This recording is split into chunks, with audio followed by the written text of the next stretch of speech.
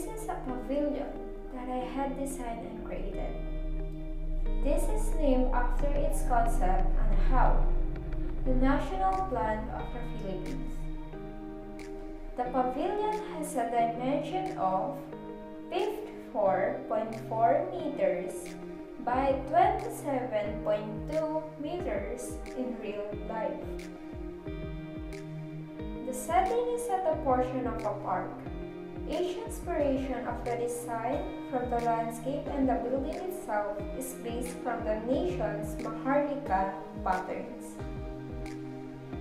The pavilion's roof is made of broomsticks, or what we call walistingting.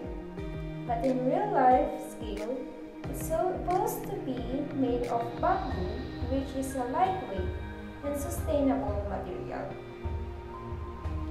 The orientation was fixed in a manner to avail maximum natural ventilation and lighting while preventing the direct sun rays and entering the interior.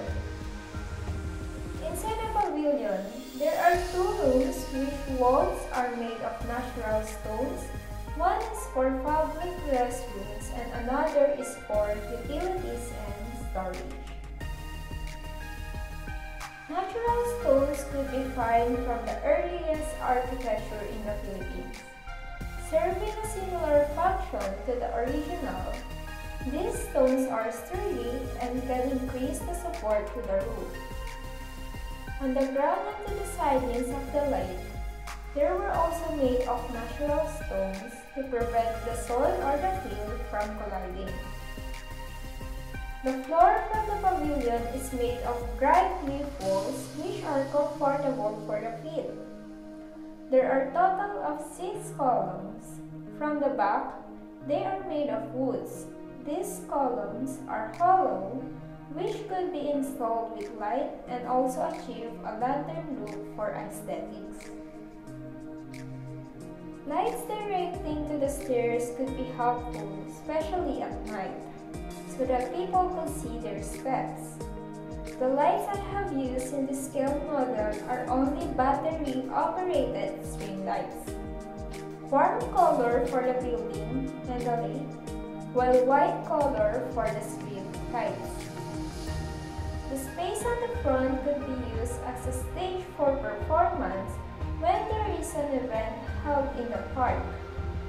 It is at the center in which the crowd can easily see.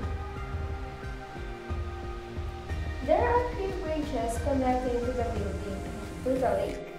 They are made of timber planks in real life, but in this scale model I used popsicle sticks and painted them with my watercolor. The purpose of this is to hold an amount of crowd that is entering and exiting from the building.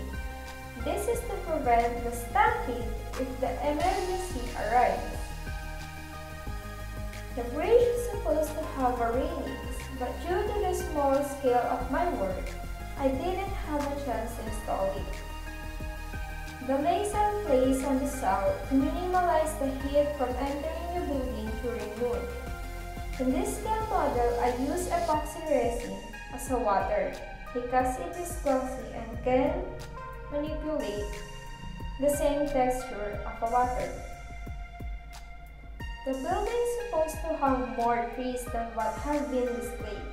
The trees have been fewer due to the reason that they will cover the entire building and cannot be seen in the camera. These trees helps to contribute fresh air and gives shades. It will be good to have more trees in the park so that people could walk around without having a concern about the sunlight in noon and afternoon time. I have created these trees and shrubs by using old ropes, painting them in black and powdered fine artificial ferns to serve as leaves. In this grass, I use wools. The whole platform itself has a dimension of 12 by 12 inches. I use Sintra board and illustration board to create this. It takes at least 20 days for me to build the scale model, and that's all, and thank you.